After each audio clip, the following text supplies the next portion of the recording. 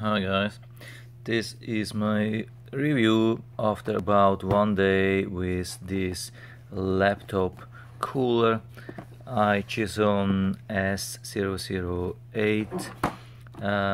Yeah, it's pretty cheap, at least at the moment. It's around $12, down from almost $50. I think 50 would be really a little bit too high. $12 is really cheap. Something in the middle would be still okay, I guess. It comes with 1 year warranty, and it has 6 heavy-duty fans. It fits up to 17-inch laptop, and it has this lift tripod thing. So yeah, that's the back side.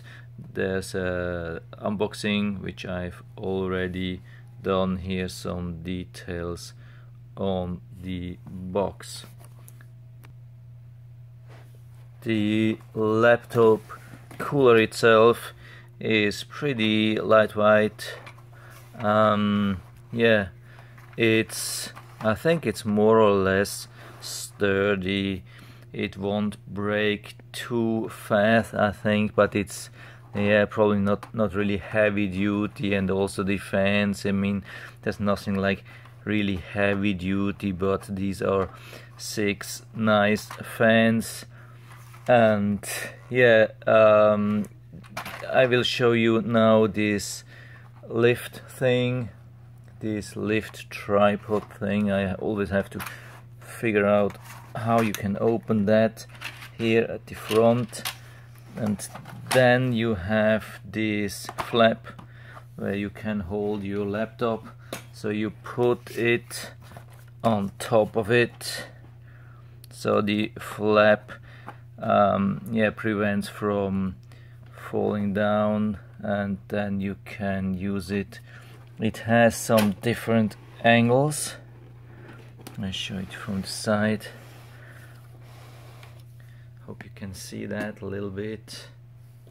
So you can adjust it at different heights, but it's not very easy. So here there's the next level, here one down, and yeah, that's probably it. Yeah, about 3 or 4 levels.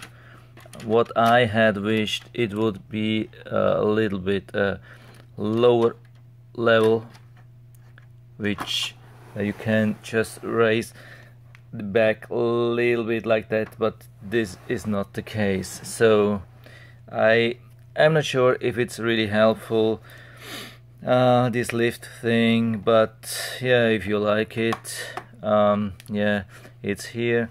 What we have to say about this size, it really fits perfect for 15-inch. This is a 15-inch laptop, and it also fits for 17 inches. So it also is mentioned here 17 inches. So I have to say I have another laptop which is 17 inches, and it fits perfectly, no problem at all.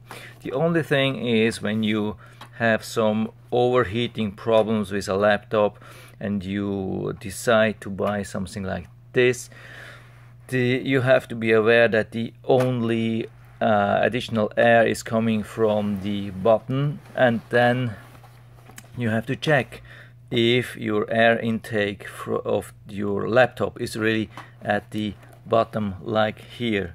So here you can see this is spared out, and it has a fan right here. So obviously some air, I mean, the best thing is to test, to put it on power, and then test where how your airflow is within your laptop. This could be like that the air comes down instead of that's an intake, but here I think, as far as I remember, that's really an intake, and that's the exhaust. So it would be good to have some additional air from the fan, but it has to be aligned, because you see the fans don't go to the edge. I hope you can see that. there's a little bit a gap. The fans go just until here, and on this side you have no additional air, at least not much, maybe just a little bit more. So if you have your intake on this side, it won't be perfect. If you have the air intake in the middle, then it would be perfect. In my case, I have an ASUS ROG gaming laptop, and the air intake is in the back. So there's a little, there are small gaps at the bottom where there are additionally air intakes, but not much. 90% of my air intake is in the back. So yeah, I've tested this with gaming, and I found out that the temperature dropped maybe by 2 degrees Fahrenheit, if any.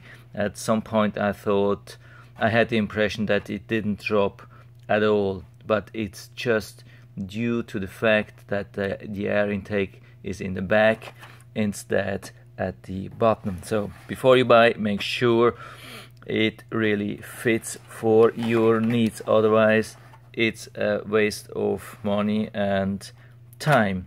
I mean, there is air coming out of this cooling laptop cooler. It does its job, no problem. It comes with this strange cable. It's like 2 sides the same, but I mean, it doesn't matter, it works.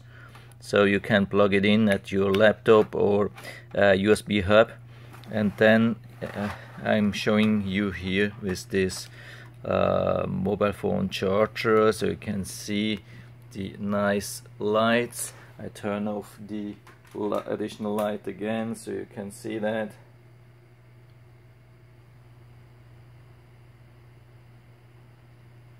And I hope you have been able to hear that it's really really quiet. So the fans are really quiet, so no complaints about that. But the airflow is not like super strong. You can feel it just a little bit. I mean, yeah, I think there are stronger laptop coolers around, definitely.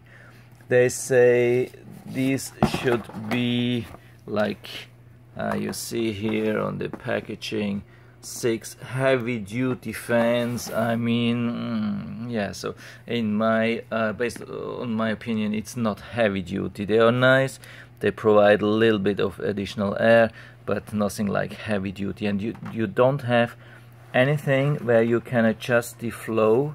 There's no wheel, no nothing. At least I haven't found anything. I've been checking everywhere. There's no wheel, and also there is no switch to turn off on and off. So with many laptop coolers you have like a wheel where you can adjust the airflow more or less, and you can turn it completely on and off. Here you have to really plug the cable, or I mean, when you have plugged it in at the USB port on your laptop, and you put your laptop on sleep or completely shut it down, it usually cuts off the power, and then it's done. So, but if you're using, I mean, sometimes you run out of USB plugs, and then you need to take an additional USB hubs, and you want to plug this in at the USB hub, which is not connected to your laptop, which has maybe additional power. So then you have to unplug this cable after working, otherwise it runs 24/7, which is not intended, of course. The good thing is, I checked, turned it on again. Here you have the plug on the right side, and you have also a plug on the left side. that's really good. I mean, sometimes you have USB plugs on your laptops on your left side, sometimes you have it on the right side, so wherever you have it, it will be perfect because you can choose on which side you plug it in. That's the good thing. But you also have to be aware that it eats some of the height. A lot of people use a stand for their laptops. Let's say you have something like this, and on top you have a stand where your monitor or computer screen is, and so you maybe have a gap like this between the laptop and your computer, external computer screen. So, and sometimes you have to open it to start, like yeah, here it's really bad because of a lot of laptops have their power button in the back, so it's not enough when you open just a little bit and push here. Some have it on the side and it's perfect, then it's no problem, but when you have something like this, you have the power button in the back and you have a stand on top of that you have to grab with your finger. So it might still work without a cooling pad, but think when you have a cooling pad and your laptop on top of it, and you have still the stand for your computer screen, then it's probably not possible to open the lid enough to grab your power button in the back. So that was also a problem in my case. I mean, in my situation I had this problem, so I actually I think I won't use this. I keep it on the side for somebody yeah, where it fits better. So somebody that has an air intake at the bottom, maybe in the middle, and has more space, not such a tiny gap for the computer screen stand. So, but overall, I mean, $12 is not much, I can't complain, but the power button, the lack of power button or adjustment wheel, yeah, that's a little bit thing, and it really has not so much power. So I mean, I would give maybe 2 or 3 stars out of 5, definitely not more. So I hope I was able to help you a little bit with that. If you're thinking about buying a laptop cooler, if you liked the video, give me a thumbs up, subscribe my channel. Thanks for watching, see you next time.